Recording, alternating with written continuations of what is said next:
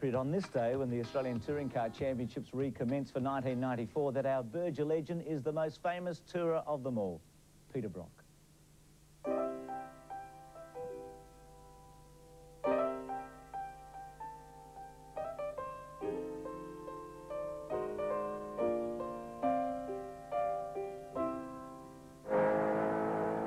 In Australian motor racing folklore, Peter Brock is a living legend. After more than 2 decades at the top of local touring car competition, Brock is a genuine household name, with a level of popularity amongst his loyal fans that politicians could only ever dream about. This year, Holden's prodigal son returns to the factory team after 7 years on his own, and the great man is clearly inspired by the reunion. Well, it's a delightful feeling, actually, because I did enjoy those years, and I felt that with that level of support that I'd had, that it does make a considerable difference, I think, to your fortunes on the track. And to be back again is fantastic, because really there's a buzz around the place. For Peter Jeffrey Brock, that motor racing buzz has been a lifelong addiction. Born in February 1946, his obsession with driving cars was clearly evident from an early age. This home-built Austin 7 jalopy was Brock's first taste of motoring freedom, pounding around the family farm at Hurstbridge in rural Victoria. Brock soon progressed to the racetracks and made a stunning impression with an ungainly Austin A30 sports sedan, winning a remarkable 102 races over 65 meetings. His raw talent was soon harnessed by the factory-backed Holden dealer team, and from 1969, Peter Brock and GMH became synonymous with success. With 3 national touring car titles that includes a record-breaking 34 race wins and 50 pole positions, plus 9 Bathurst victories, Brock is clearly Australia's most successful touring car star. With such abundant skill and natural talent, many fans wish Brock had ventured overseas at a young age to chase international success. But Brock has never regretted his decision to stay put. I found that very early on I was signed up by Holden to drive for Holden dealer team, and Harry Firth. Virtually at the beginning of my motor racing career, I think I'd probably been racing for 18 months when I got my first works drive with Holden.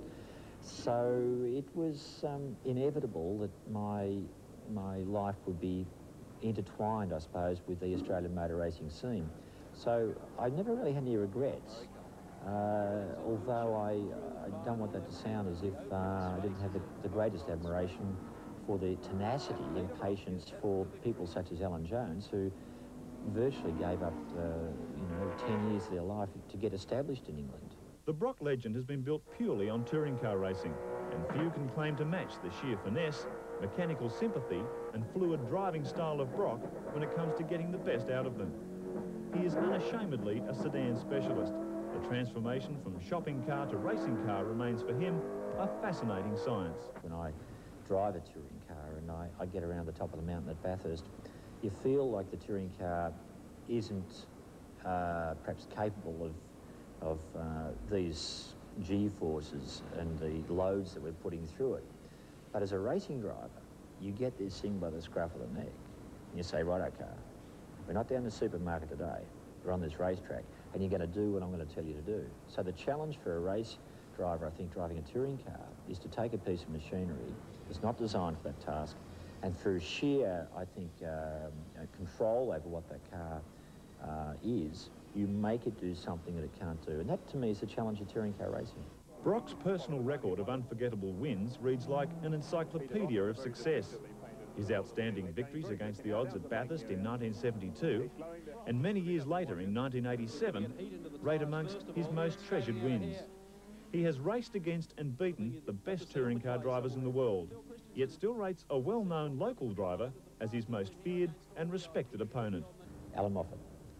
Yeah, Alan Moffat would have to be. I mean, he's not a natural driver, a driver who achieved that level of success, that ability through sheer persistence. You know, if you could beat him, you finish up on Sunday night saying, "That was a pretty good day's work. That was a pretty good day's work today. We managed to I suppose, overcome that intensity."